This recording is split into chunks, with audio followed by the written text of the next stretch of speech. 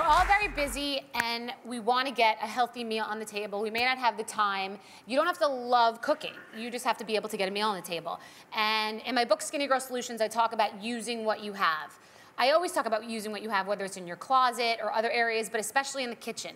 You have to have staples that you already have that basically are there when you come back from a vacation. You can just go into your fridge and pull some things out, things that don't go bad quickly, things that you can stock up on. So there are different categories.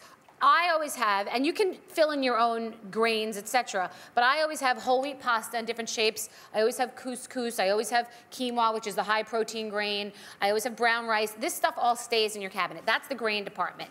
In the vegetables, I always keep frozen vegetables. I don't care that famous chefs have vegetable gardens in their backyard. We don't all have time for that. So vegetables in the freezer are better than no vegetables at all. And they still have a lot of vitamins. So I always have frozen broccoli, spinach, peas. These are things that will brighten up a dish and get your vegetables into you and your kids' lives. And you could just walk in your house and know that you have it already in your fridge and in your cabinets. And then in the protein category, if you're a vegetarian, I always have tofu. I always have some kind of protein, whether it's a individual shrimp. You can get these at Trader Joe's. Costco has big bags of it. These places also have white chicken breasts, and you get them individually packaged, because a lot of times you have this whole package, and then you defrost the whole package, and that's a pain. So make sure, even if you buy it in bulk, individually wrap and package so you can take portions for as many people as you need. If you're single especially, you might only need one portion. Okay, then you have your greens department. When I come home, I want to have a salad, I want to have a main course, and I want it to all look pretty and bright, and I want it to look like it took a lot of time. Just be creative. So the reason I have romaine here is because romaine, when you buy the romaine hearts, lasts about 2 weeks, versus if you buy lettuce in a bag already chopped up, it lasts like 3 days. You notice how it gets that sliminess in the bottom, it starts to smell? It's a waste. Anything handled means it's been processed. So the minute they start chopping it in some factory, that means it's been processed. So buy the food whole. Okay, so here's your romaine. Then the same thing, pear tomatoes I always have, or the grape tomatoes, they call them pear or grape. I keep them in my fridge whole, and then I cut them in half on the spot, because they last also a couple weeks, okay? So you can change your food. This is why I don't have avocado here. This is why I don't have mushrooms. Those things go bad quickly. These are all things you could just have and pull any day.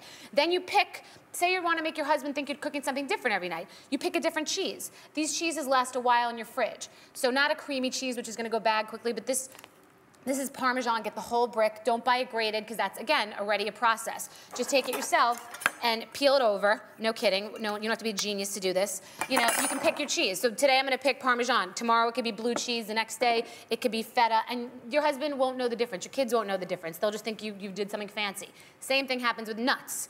One day I'll decide, okay, today I'm doing toasted pine nuts. And all these things will stay in your cabinet forever, or your refrigerator. All right, so here's your salad, and then just switch up your dressing. Pick your different dressing. This is called using what you have. This will not go bad.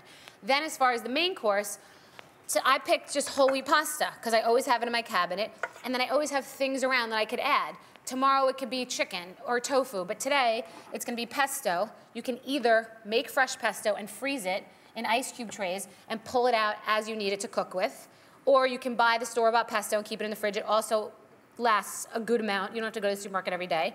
And you mix in your pesto, and then things like sun-dried tomatoes you can keep in the cabinet in a jar or dry, and then reconstitute them.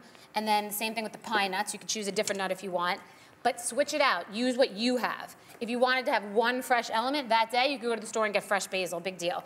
And then the shrimp, you just add it in, and you can saute this all together in a pot. The point is, this whole thing takes no time. It's very fancy. I've left a little bit of the pasta cooking water in the pasta, so it makes the sauce a little thicker. And then just add a little of the fun stuff on top. The whole dinner would take 15 minutes, and you look like you're a big shot. And you can also take some cheese. If you're, I would be very impressed if I were at someone's house and had that. So the point is, get creative, use what you have, accessorize what you already have in your kitchen. Thank you.